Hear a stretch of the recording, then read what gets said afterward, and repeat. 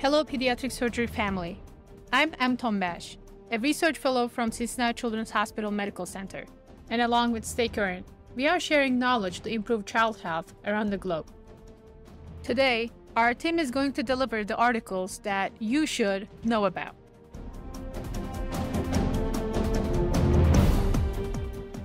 We have 4 papers today.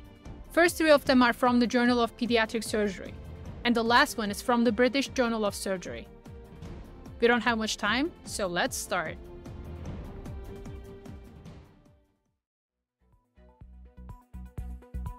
Our first paper, titled as Impact of Rectal Dissection Technique on Primary School-Age Outcomes for a British and Irish Cohort of Children with Hirschsprung Disease, by Allen et al. This paper is summarized by Brittany Levy.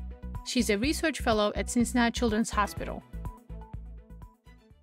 This article is asking, does the type of rectal dissection for Hirschsprung's disease matter as kids grow up? To answer this question, they looked at 277 kids. About half of them had a Suave, a third Duhamel, and the rest had a Swenson. 217 of those kids had long-term outcome data. So what did they find? What they found is that a Duhamel has the lowest risk of incontinence, but the highest risk of constipation in school-age children. Great. Let's keep moving. Our second paper is the importance of the ileocecal valve and colon in achieving intestinal independence in infants with short bowel syndrome, by Peters et al. This paper is summarized by Rod Gerardo. He is a general surgery resident at Wright State University and a former research fellow at Cincinnati Children's Hospital. In this retrospective review, the researchers looked at 55 pediatric patients with small bowel syndrome and whether or not the presence or absence of an ileocecal valve and/or a colon can predict enteral autonomy. What did they find? Those infants with an ileocecal valve had significantly shorter duration on parenteral nutrition, and further, those patients with less than 50% of their colon also had significantly less time on parenteral nutrition as long as they had their ileocecal valve. So what do? Do you try to preserve the ileocecal valve? Leave a comment below. Next, we have our third paper of the day. Effect of surgeon volume on pediatric thyroid surgery outcomes, a systematic review by Olson et al. This paper is summarized by Cecilia Hijena. She's also a research fellow at Cincinnati Children's Hospital. This is a systematic review made by Lurie Children's Hospital in Chicago. Their aim was to address the definition of a high-volume surgeon and examine if that has a relationship with the patient's outcomes. And what did they find? They analyzed 10 studies with 6,430 patients. And what they found is that the definition of a high-volume surgeon is changed a lot. It goes from 9 thyroidectomies a year to over 200 thyroidectomies, with at least being 30 in pediatric patients.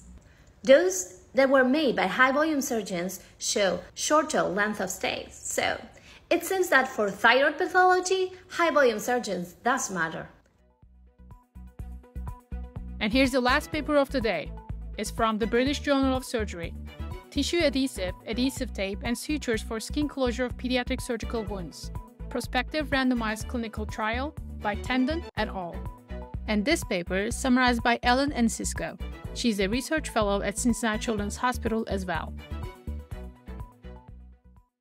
In this study, the authors wanted to see if there were differences in wound outcomes for kids with different types of skin closure. So they did a prospective randomized controlled trial between 2017 and 2018. They compared outcomes for 3 groups: sutures with tissue adhesive over top like Dermabond, sutures with adhesive tape over top like Steri-strips, and sutures alone. They assessed the wounds at 2 weeks, 6 weeks, and more than 6 months after the operation by surveying clinicians and parents. They found that the wounds with tissue adhesive had poorer cosmesis at 6 weeks, but the difference was gone by 6 months. And overall, there was no difference between the 3 groups at 6 months for clinicians or for parents. Check the link in the description below to read each paper. We hope you liked this episode. Please follow us on social media, give us a rating, and subscribe to our YouTube channel. And don't forget to download our Stay Current app on App Store or Play Store for more content. Thank you for listening.